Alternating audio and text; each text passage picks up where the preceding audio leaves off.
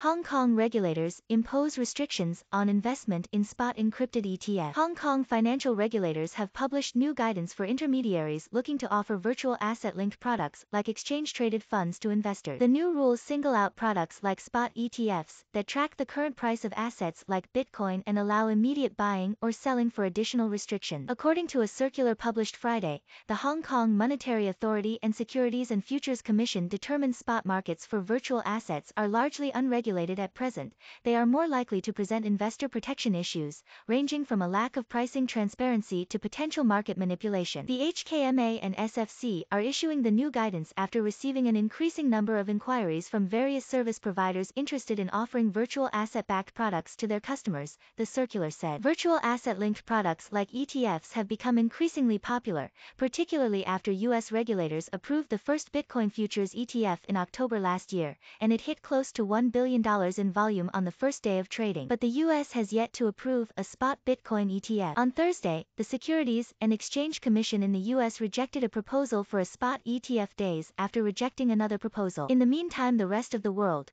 including Canada, Germany, Switzerland, and Brazil have all shown a preference for spot ETFs. Hong Kong's new rules are designed to protect investors and include limiting the sale of spot products to professional investors, the circular said. Another requirement requires service providers to test their clients on their knowledge of virtual assets. The rules aren't so strict for derivatives-based products. Even though they will still be considered complex financial instruments, the professional investors only restriction does not apply to futures-based exchange-traded products related to virtual assets, the circular said. In the case of virtual asset futures contracts traded on a specified exchange, which is a regulated futures market, trading is governed by conventional rules. Pricing transparency and potential market manipulation may be less of a concern, the circular said, adding that the same applies to futures ETF. The new guidance also highlights that exposure to non-derivative ETF products offered overseas should be limited to professional investors. According to the circular, Hong Kong regulators feel the risks of these complex exchange-traded products are not reasonably likely to be understood by a retail investor. To provide adequate investor protection,